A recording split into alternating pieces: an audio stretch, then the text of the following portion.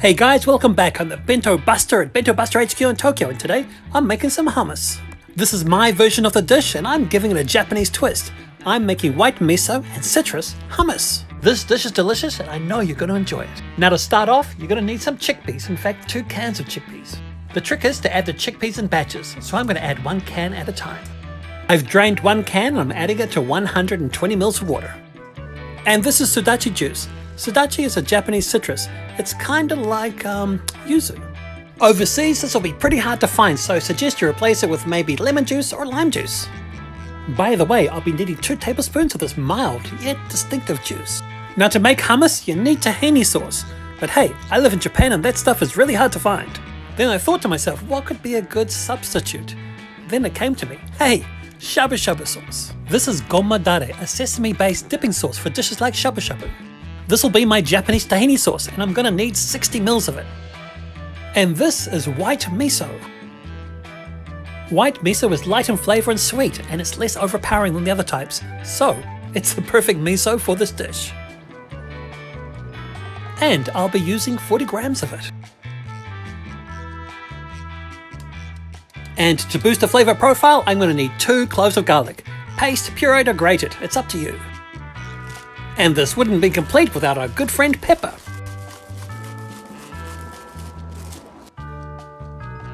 Okay, now it's time to put on the lid securely and blend it all together.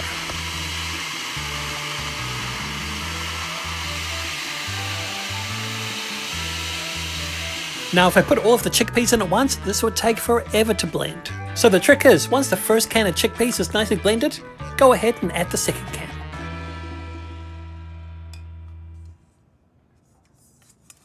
And of course, make sure that you drain them first.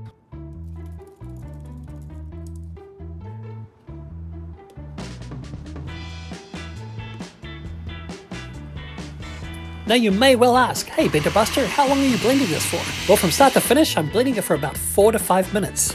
And after that period of time, you should have some lovely light and fluffy hummus. And just look at that, perfect.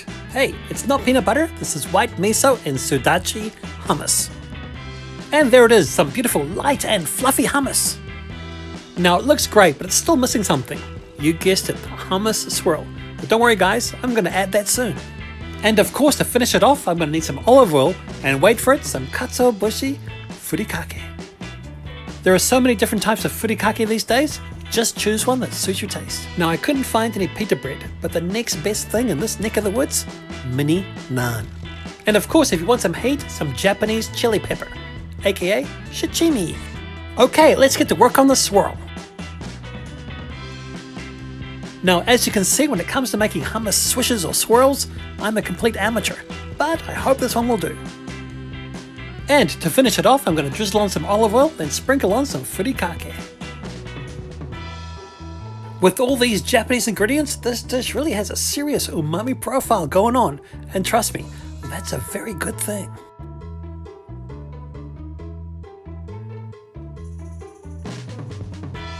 And there it is guys, so what do you think? I think it looks pretty good, if I don't say so myself. Okay, I've got my Japanese spoon ready, so let's start the taste test. Oh yeah, now this is looking super creamy. Now I'm no hummus expert, but this is looking pretty darn good. What do you think? Maybe just a tad more furikake?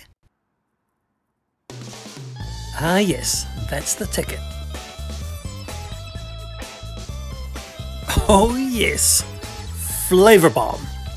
Man, that is good. Can't believe I actually made it myself. Now, I don't mean to brag, but this is up there with some of the best hummus that I've ever had.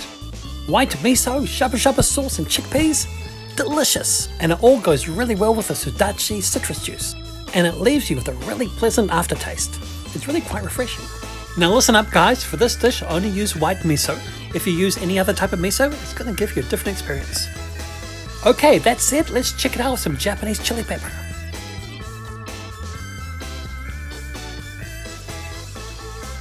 Oh yeah, now that's a good combo too. This dish definitely is a winner. Now this dish is super easy, really flavorful, and I think you really will enjoy it. So guys, Please give it a go. Thanks for watching, guys. I'm the Bento Buster, and I'm out of here. Take care, and I'll see you next time. And as we say in New Zealand, kia kaha. Stay strong.